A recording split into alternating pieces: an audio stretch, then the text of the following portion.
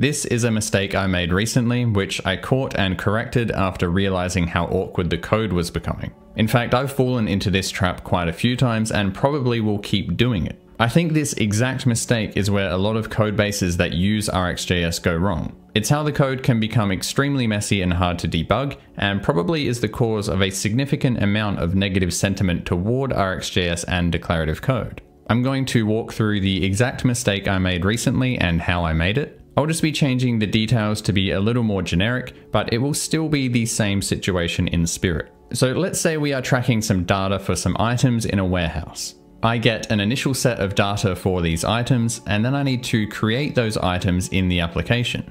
So I might define that declaratively like this. My scenario was doing a lot more stuff here, but this is the fundamental idea. Take in some data, create some kind of representation of the items from that data, and then return the collection of items. This, so far, is adhering well to the benefits I am aiming for from declarative code. This items declaration is a complete definition of what the items are and how they change over time in the application. No other code outside of the declaration changes how these items are defined. But now we get a new requirement. As well as having a representation of these items, we also need to know where those items are in the warehouse at any time. Let's say we have a grid-based zone system. I want to easily be able to look up which items are in zone 3, for example. This should be pretty easy. We'll just create a map when creating these items and assign them to the appropriate zone based on their location from the data.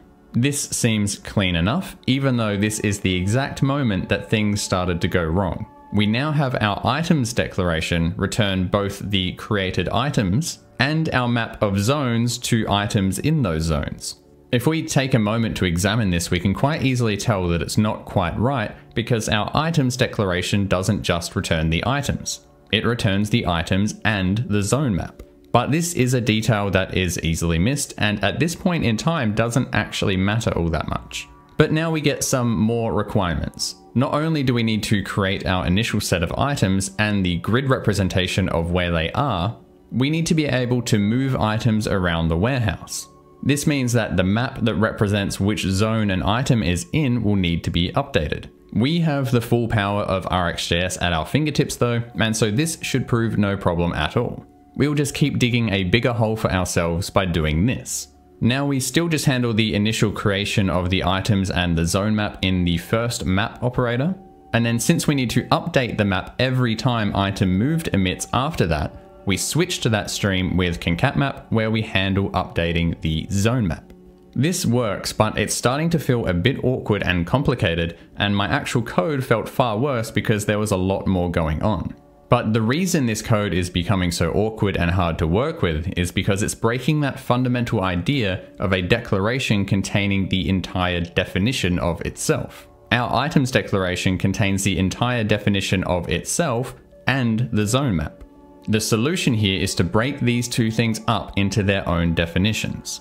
Now the declaration of zone map defines and returns the zone map, and the declaration of items defines and returns the items. The zone map uses scan to create the map once initially, and then every time item moved emits, it will update the zone map. The items declaration just creates the items as usual, but the big win here is that by separating the declarations and definitions of these two things, it better adheres to the actual idea of coding declaratively, not just doing things in streams, and makes the code more modular, easier to manage, and easier to read. If you found this video useful, a like or subscribe before you go would be greatly appreciated, and I hope to see you back here again for the next video.